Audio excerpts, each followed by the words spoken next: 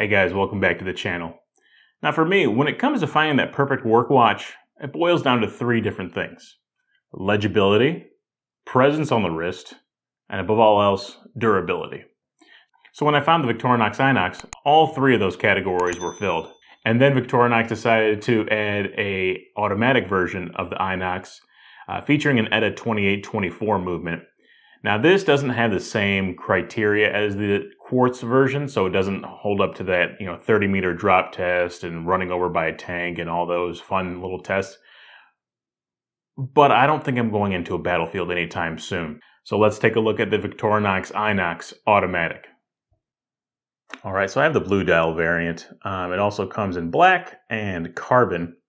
I also have it on this bracelet. You can get it on a leather and wood strap, and then you could also get it on a rubber strap. Alright, so the case diameter is 43 millimeter. The lug to lug is 53 millimeters. The lug width is 21 millimeters. And the thickness is 13 millimeters. So it's pretty hefty. Now when it comes to the bracelet, the 21 millimeter, it's kind of an odd size. You're not going to be able to put every single strap that you have on there. With it being 21 millimeters, it's just going to be, your straps are going to be too thick or too narrow. It's off by a millimeter. I don't know why they did that, but that's just what we have here.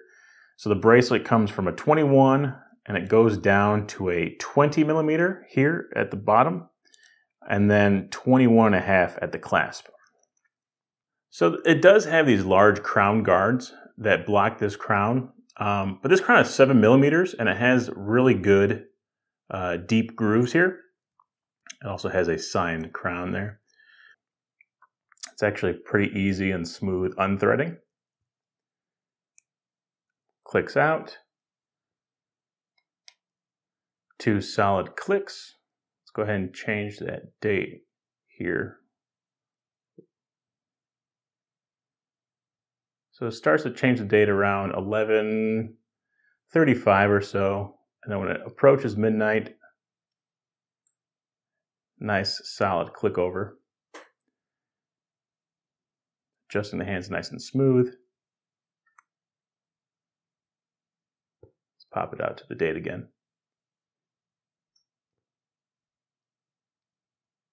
Okay, and in this position you can hand wind it there. It is 200 meters of water resistance on this. So having a nice threaded crown really helps with that. Okay, screwed in. The inside ring, you can see it's on military time. It has a 13 through 23, I guess, along that inner ring. The date wheel is right there, that 4:30 position, which is kind of weird. It works though for this. I don't mind it too much. It kind of throws off the symmetry a little bit, but it's not too bad. The indices are applied very nicely. Some pretty good lume on there as well. This is a waffle dial on the back. It is a smudge magnet though. You can already see my thumbprint on there.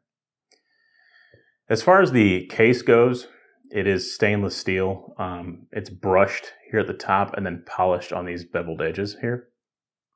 Now it is said to be a Swiss grade stainless with some anti-scratch coating on it. But as you can see, it is, I have worn this quite a bit for work, so it is showing a little bit of wear and tear throughout.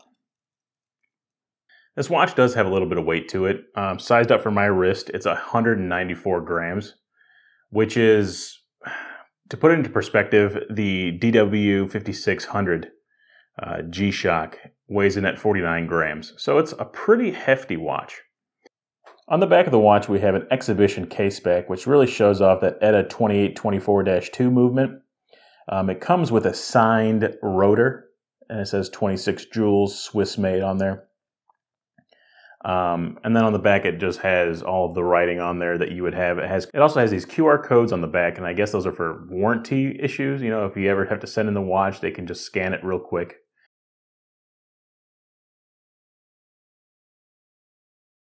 So moving back to the bracelet, we have an H-link style bracelet. It is brushed on the sides here, and then on the edges, it's actually polished to give a little bit of a depth of effect. It's actually pretty nice. And then we come down here and it has these little half links. These are friction pins, nothing special about them. I would prefer some screwed links, but what are you gonna do about that? When it comes to this buckle here, it has your standard fold over clasp. We open it up, very sturdy. It's not coming off your wrist by accident anytime soon. It does have a diver's extension, which I don't know how much use you'd have out of a diver's extension. I'd like to see some sort of micro adjust, but you know, to each their own. As far as the crystal goes, it's a flat piece of sapphire with 3 layers of AR coating underneath. It offers pretty good visibility in light. And then the hands do have a lot of lume on there. Let's put up a lume shot right here.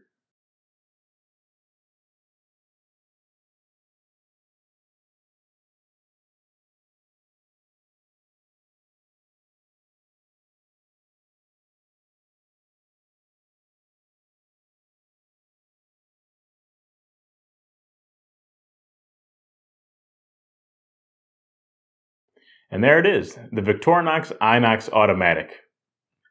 It's durable, it's hefty, awesome legibility. Couldn't ask for more in a work watch.